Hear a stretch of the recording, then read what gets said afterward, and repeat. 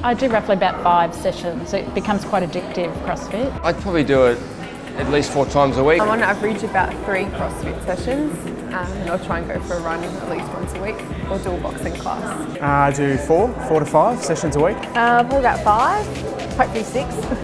I like the fact that it's just quick, intense, it's a good environment, it's convenient, and I'm in and out, and I know every time I come here I've had a fantastic workout. I guess what I like is the variety and the intensity. So you cover off a lot in a very short workout. So it covers off weightlifting, boxing, gymnastics and interval training. I suppose it's just coming in knowing that you've got a workout coming ahead. It's only half an hour or 45 minutes and then you're done, and for the rest of the day you're feeling pretty amped. I think finishing when you feel sort of energised and wide awake and feeling good. Mate, they're enjoyable, they're fun. Yeah, the coach himself is a bit of a character. So, and that's the honest truth.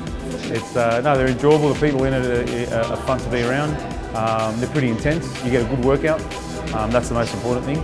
Just a combination of you doing a bit of strength training, which was not normally something that I would have done previously, but combining it with those gymnastic skills just changes it up quite a bit. It makes it really interesting. I rang up the centre here and said I was interested in joining up, and then I got a really friendly guy on the end of the phone called Stewie, and he said come on down and have a chat, and he did me a deal and I was signed up that day.